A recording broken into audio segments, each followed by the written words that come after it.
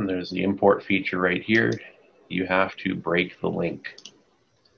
Once you break the link, just go to File, Save As, and save it as a new SolidWorks part file. You can then close this document and open up the new part file that you saved. If you don't do that, none of the ExactFlat seam features or the grid in the background, you're not going to be able to see any of those.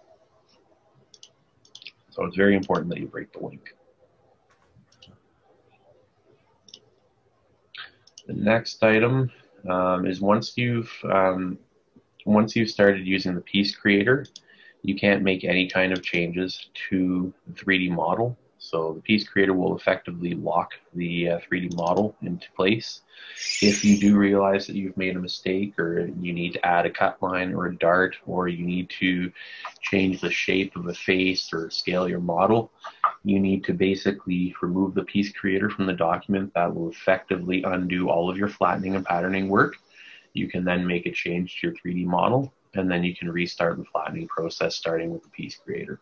The third item is once you have formed pattern pieces with the piece creator, and once you have converted that document to an ExactFlat document, you can no longer make changes to the piece creator. So if during your flattening process you realize that there's a hole in your part, there's a face that is missing that you forgot to select, or if you have extra faces that are not supposed to be there, you need to effectively undo the flattening process by going to Insert Tools or Insert ExactFlat, Revert to SolidWorks Part, and that will undo the flattening process, giving you full access to the edit features of the piece creator.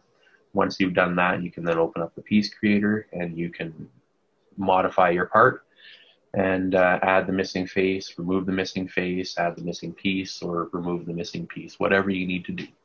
Fourth, pattern pieces cannot be moved or modified after a grain line has been added. Once the grain line feature has been added to your pattern pieces, the only thing you can do from there is export your pattern pieces to DXF. If you try to move your pieces, in most cases, SolidWorks is going to crash.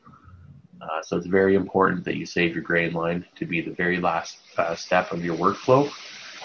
Otherwise, you're going to get unexpected behavior, which will probably ultimately lead to SolidWorks crashing. Lastly, all model edges need to be watertight, and all intersecting edges must share a common vertex. So as we look at this model here, we can see that there's no gaps or holes between any of the edges. And if we start examining the edges here, we can see that they're all intersecting at a common vertex right there. So that's what we want to see. We don't want to see a vertex somewhere placed in the middle of a very long edge. If you do that downstream, once you start adding seams and hems, your seams aren't going to align, your notches aren't going to align, and you're not going to end up with a good pattern. So just make sure that your part is watertight, and that there's no holes or gaps between your edges, and that where you do have splits or breaks in your edge, that they occur on both sides, all shared faces of that edge. So as long as you keep those requirements and best practices in mind, ExactFlat is a very powerful tool that will allow you to very quickly flatten your parts and do your patterning work.